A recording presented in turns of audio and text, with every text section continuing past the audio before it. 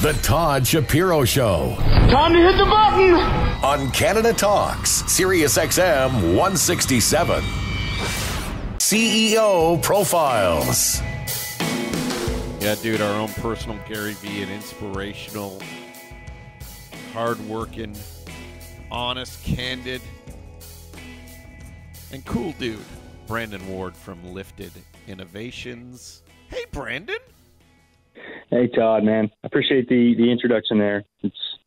You're too kind, my friend. Too kind.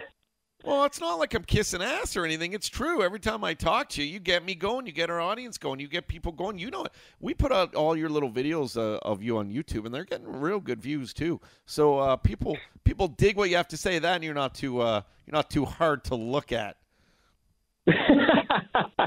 Maybe that's really what it is. I think the blessings there. Maybe that's ultimately what it is. Although I do think people are interested in learning what it takes to grow a business and build business, especially now. You know, entrepreneurialism is a big topic, so I can understand the interest there. Hopefully I can provide some value for your listeners, man. Thanks, dude. What's going on with Lifted Innovations? I know you guys are in early stages, tech company, growing also in terms of, people in the United States can buy some cannabis products within that in the U.S. But, this is sort of go time for you guys. What's going on now?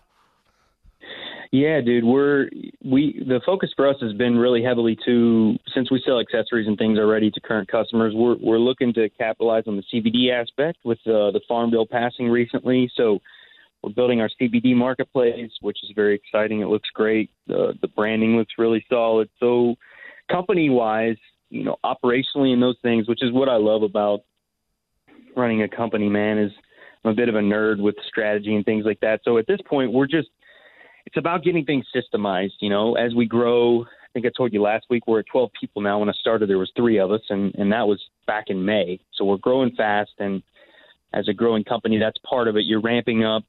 That's why you're looking to raise capital so you can execute on the vision that you have and get people in-house, because I know there's a lot of talk about technology and automation, and that's very true. But you still need people behind these businesses, man, even with the technology and things, just because it's so important. For that, there's just a fundamental level of understanding that's needed. So for us, it's just getting systemized, automating as much as we can with technology. And as a CEO for myself, it's replicating aspects of my job through hiring. And that's what we're really looking at doing. And that's something that I enjoy doing, but it requires focus and a lot of work.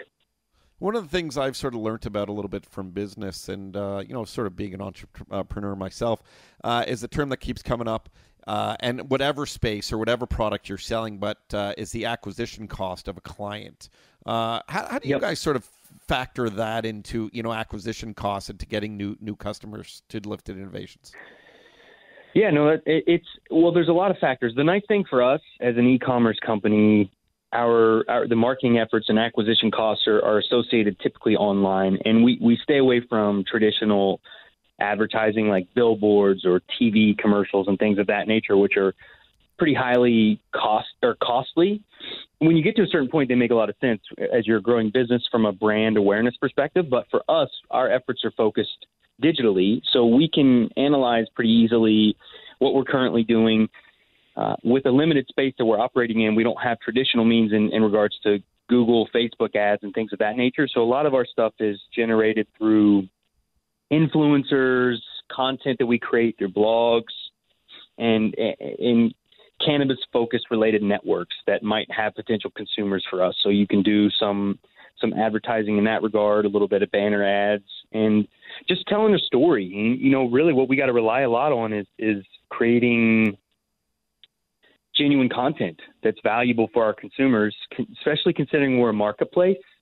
So for us, we're selling other people's products, right, Todd? So our proprietary product is our platform, is our service, is the value that we provide. So we're looking to really offer education and focus for our customers. So that's, for us, our product is our platform and the value that we can provide to the consumer process, because there's just so much information, man.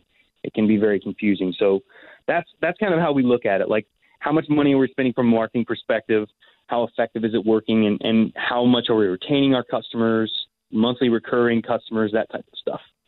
you as a CEO of Lifted Innovations, do you pay attention to other sort of, nothing against you, but just bigger name billionaire CEOs, and you look at a business that's a marketplace like an Amazon or Jeff Bezos? Is that a story you follow and try to emulate?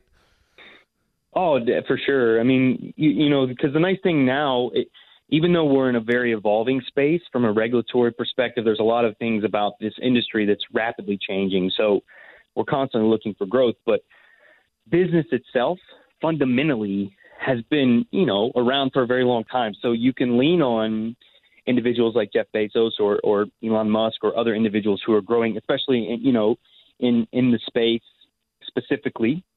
Bruce Litton, right? Canopy's CEO, yeah. So like these guys they're smart businessmen. You look to learn from what they're doing, and for me, I consume a lot of books. I'm always looking for knowledge and information that can be applied to our business. And again, not reinventing the wheel, man. Like I'd rather just lean on guys who have already done it and apply those principles to our business. I'm a very principle-based person, so you can get a lot of that from guys who have already done it. Can I ask you sort of a silly question, but more of an emotional one? Being the CEO of a company now, you got 12 employees working for you and stuff. You come in, you travel a lot, you come in from out west and you get to Toronto, and is it harder to motivate employees in times of the year where the weather is crappier, or is it harder to motivate employees when the weather is great because they want to be out doing other things, or is it just always difficult to get employees moving and going? Well, yeah, I mean, those are two factors, right? I think the nice thing about what we do is we're inside a lot. We're building things. We're working together. So the winter time, actually, if you can get people to the office, the problem is before and after, right? But that's why a lot of the companies now, when they grow, the culture is so important because you're looking to make it enjoyable being at the office. Now, ultimately, it's work, right? I think you want to have good connections and relationships with your coworkers and things, but everyone's there for business. If the business isn't operating and doing well, then none of that stuff matters. But you want to make the environment enjoyable for them. So that's really what you're trying to do. You want to incentivize them to be around the people that they're enjoying working with. And getting them invested in what we're doing, that's something that I love about being a growth phase company is you're coming in and you're rolling up your sleeves and you're getting your hands involved in a lot of different areas of the business. So your daily activities often is not the same. So it keeps it engaging, especially now in our time and age. We hire a lot of individuals that are in the millennial phase and Generation X or Y, excuse me. I think I'm Generation Y.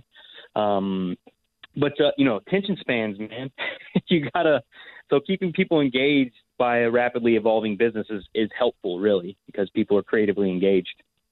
One of the concerns that I've heard from CEOs and stuff is also getting employees off their phones, off their, computers when they're actually looking at other stuff and not doing work, whether it's Twitter or Facebook or Instagram or that kind of stuff. Is that ever a concern? I mean, for me, not so much because I loathe micromanaging. I don't think it's helpful. I think that's why the hiring process is so important. You want to find people that buy into what you're doing and believe in what you're doing.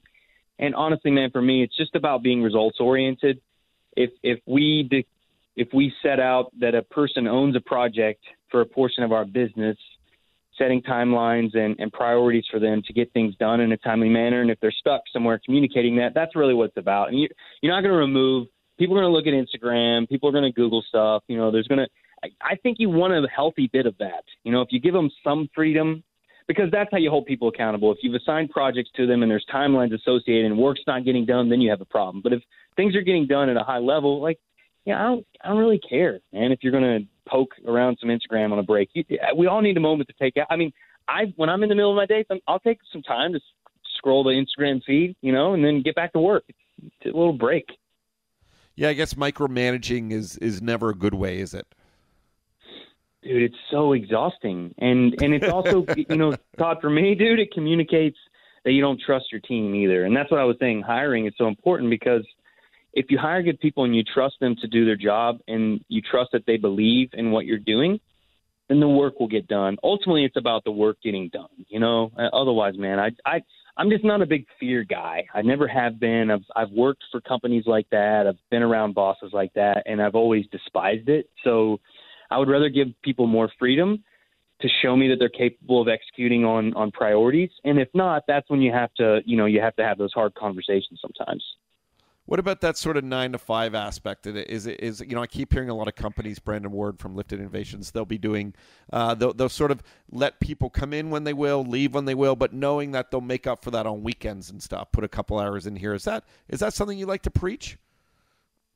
Yeah, we do something similar. We have really kind of core hours where people are kind of expected to be around or available at least, but we give our team a freedom. Like if they've got something that comes up in their personal in the middle of the week and they need to go take a few hours or take a day here, then we give them the freedom to do that. But what you just said is, I can't tell you how many conversations or Slack messages or emails that we see flying around on my team independently of the work that I'm doing, hours late into the evening and on weekends. And I never require that of my team, but because again, I think when you get people who buy into what you're doing, they're excited about what you're doing, they have the chance to help you solve tough problems.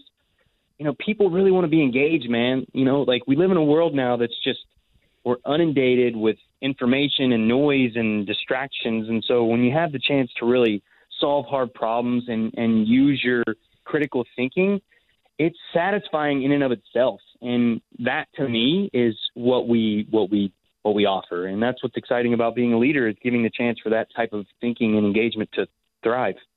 Awesome, Brandon. Well, Brandon Ward from Lifted Innovations, always appreciate your advice and your tips as we document your experience of running a new company into a massive company. And the one tip I'll give people is, if you are sort of working from home and not always getting in and you got to do one of these Google Hangout type of meetings, make sure you're not sitting in your underwear as I did earlier today. Yeah, at least the top half, maybe make sure your hair's okay and you have a shirt on that's decent. Otherwise. I forgot that the video camera pops on. You got to be real careful. I just played it off as I was being a rock star and had a long night, but that's far from the case. You can do that, but if you're in accounting, maybe not so much, right? So the good thing is, before you hop into those meetings, you can turn the camera off before you enter it. Right? Like you can do all that stuff before you enter. So there you go. Good advice, that's Todd. Maybe more important advice. Never have the camera on. Brandon, thanks again. I love these catch up. We'll put this video out on YouTube. People seem to really be digging them, and put some clips up on social media later. We appreciate all your advice, and good luck, and we'll catch up next week. Brandon Ward, Lifted Innovations. You're the man. Sounds great, Todd. Okay. Thank you, sir. I appreciate you, man. Have a good one. All right, thanks, cheers. bud. Cheers.